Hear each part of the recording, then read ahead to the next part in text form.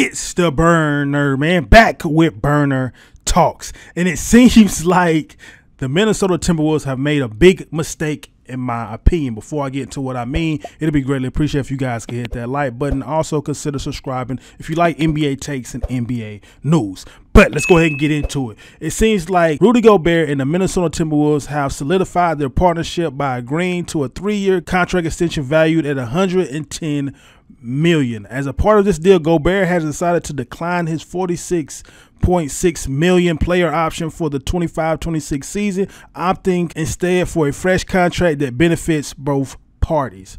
So in the comment section, you guys let me know what you think about this. Do you think Rudy Gobert is worth that much money? Do you think the Minnesota Timberwolves should have gave him a contract extension? Let me know all these things. But let me give you guys my take.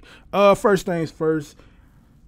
I mean, you don't have to pay him $46 million this year. It drops down to what, 30-something million. So I guess that's a small W, a small hand clap in this situation. Y'all can't hear me clapping right now because that's how much of a hand clap that this is right now. But in my opinion, man, for the Timberwolves, I don't like this. You know, over the last couple of years, I didn't get why Shaq and Charles Barkley was so hard on Rudy Gobert.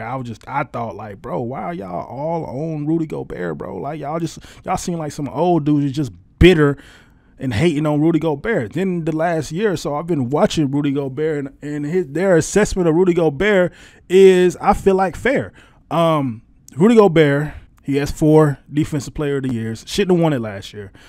He's not the best defensive player. He's not better than Bam defensively. He's not better than AD. Them guys can guard the 1 through 5 or anybody like that. When he's in space, he looks like he's looking for the help. I need help, please. Like, he can't guard anybody out there. And in my opinion, you're paying 30-something million for a guy that has the basic package, the basic center package. You know, when you think about what every center should be able to do in the NBA, what you should be able to do, you should be able to rebound, protect the rim decently, and have good hands, decent hands, and finish around the rim. Rudy Gobert can't even do all of that. You know, he can defend decently at the rim, and he can rebound. Yeah, he doesn't have great hands. He can't finish. I just watched last year, they put Luka Doncic and Kyrie Irving were guarding this man in the Western Conference Finals, and he could not make them pay. He could not finish. They tried that same thing with Porzingis, and what did Porzingis do in the finals? He killed them, made them get out of that lineup. So you're telling me you're 7 feet tall and you can't finish and make people pay. You can't do any matchups. You can barely catch the ball when they dump it down to you. You're fumbling in it. You can't finish. Like, bro, you do basic stuff as a center, bro, and you're getting paid $30 million. Who valued this man at that much? You got rookies that come in. Lively can do what you do, bro. Respectfully, Lively can do what you do, and he doesn't make even half the money you make. So I don't think this is a dub, man. I do not. Now you're going to be stuck with this man. Nobody's going to trade for Rudy Gobert, man. You're just going to be stuck with this bad contract, I feel like. Why didn't you try to ship him and keep Karl-Anthony Towns? Y'all just say I couldn't keep Karl-Anthony Towns because of the contract, but you just give this man a contract extension.